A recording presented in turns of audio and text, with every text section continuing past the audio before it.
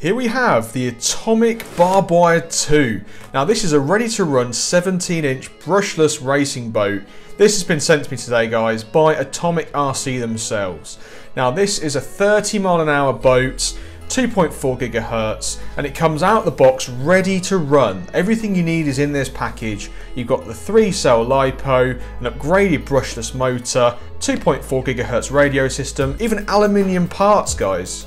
So one of the really cool things about this boat is it has a self-righting design. Now I'm really excited to look at this, and I can't wait to get this out on the water. The cheese knife is out. Let's break the seals off and get inside this thing and have a look at this boat.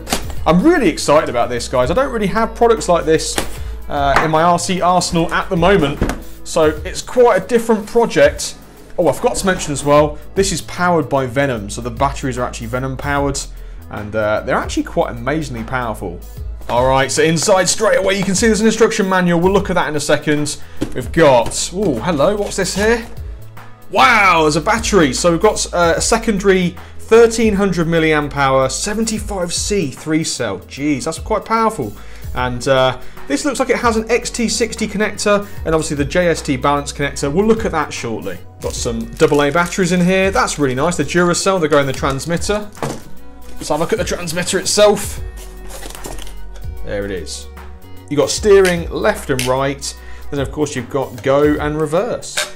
There are a load of trims on this thing to allow you to change the settings. It looks like the steering directions there, so you can actually increase how much you can steer, and you can reverse the trims as well.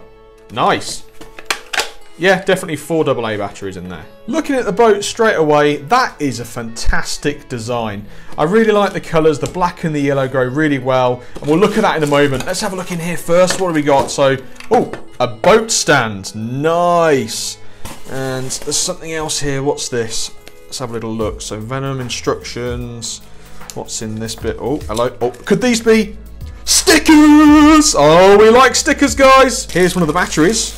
So this is the ready to run battery that comes with this package. You can see that there's the JST connector, and there's also the spec. So lithium cobalt oxide, 3-cell, 11.1 volt, powered by Venom. This does look like a serious bit of kit, and you've got some Velcro on the back of this pack here. Obviously it must stick inside the hull. You can see the XT60 connector. Let's have a look at this. What we got? A spare propeller, some spare Velcro, an Allen key to work on the RC boat, and then some cable ties. Have a look at the charger that comes with this RC boat. So you've got the mains plug there. If you're in the UK like I am, go ahead and get yourself a cheap plug just from Amazon or somewhere like that, just so that it's compatible with the UK. Let's have a look at the charger itself in detail. So yeah, like I said, mains powered. It's a 2 to 4 cell LiPo balance charger.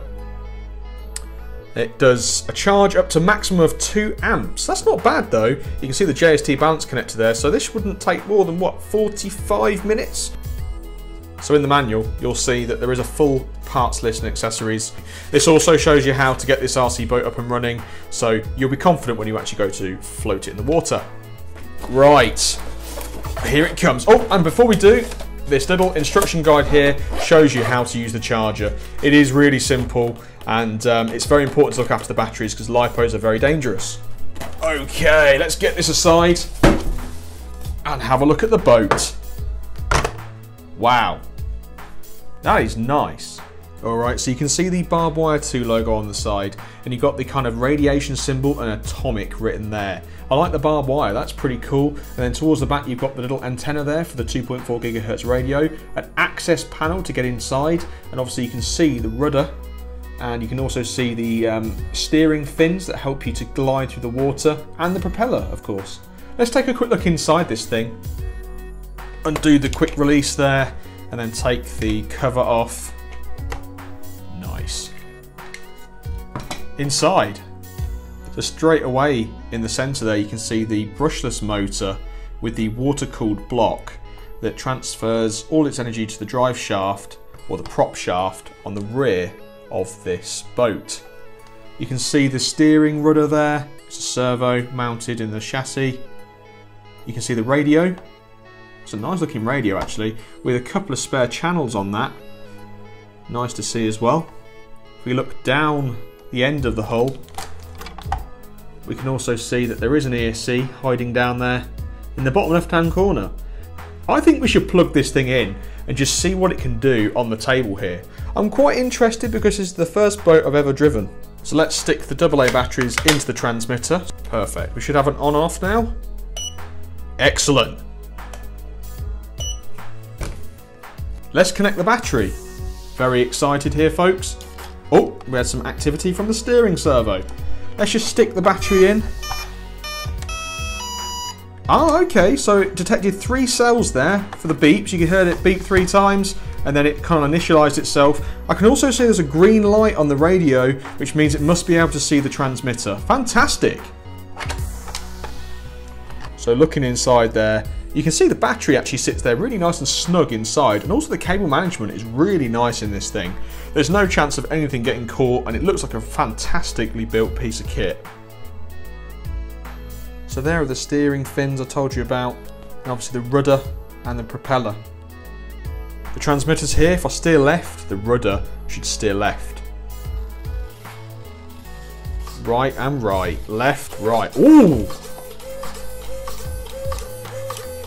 Snazzy!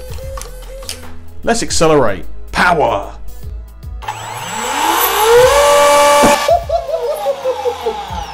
Holy smokes, that's gonna fly in the water, guys. Absolutely. It's moving the boat forwards.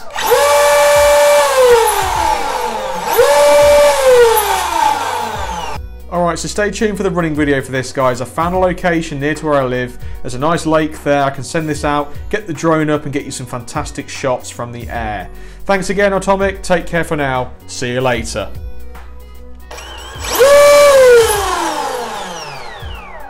Oh mama. If you like the look of this product, you'll find the link to it in the description box below.